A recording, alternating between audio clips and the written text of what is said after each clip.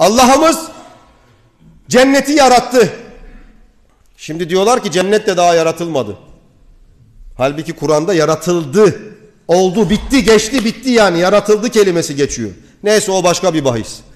Rabbimiz diyor ki meleklere, gidin bakın bakalım cenneti beğendiniz mi? Bunları insanoğlu için yarattım. Size değil ha. Allah cenneti bizim için yarattı ya. Melekler orada bize hizmet edecek. Eğer adam olursak yani. Bakıyorlar melekler cenneti şöyle bir tur atıyorlar. Ya Rabbi ne kadar güzel bir şey. Ne kadar güzel bir şey yarattın bu insanlara sen. Vallahi herkes buraya gelmek ister diyor.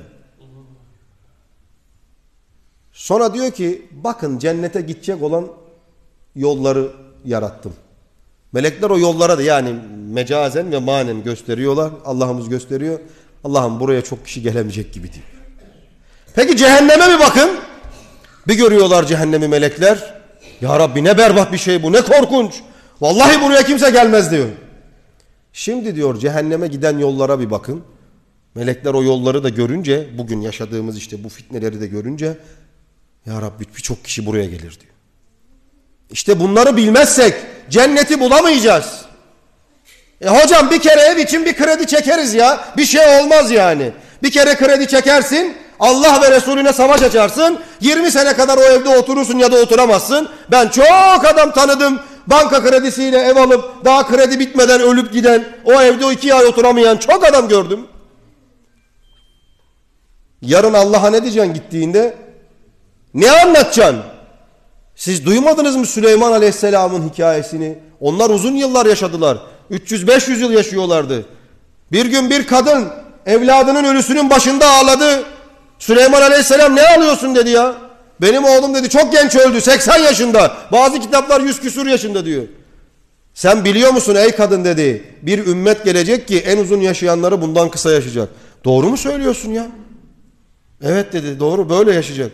Ben dedi bilsem ki dedi bu kadar yaşayacağım. Kadın yani 80-100 yıldan bahsediyorum. Ben dedi bilsem ki bu kadar yaşayacağım. Vallahi çadırımın direğini bile yere dikmem ben dedi.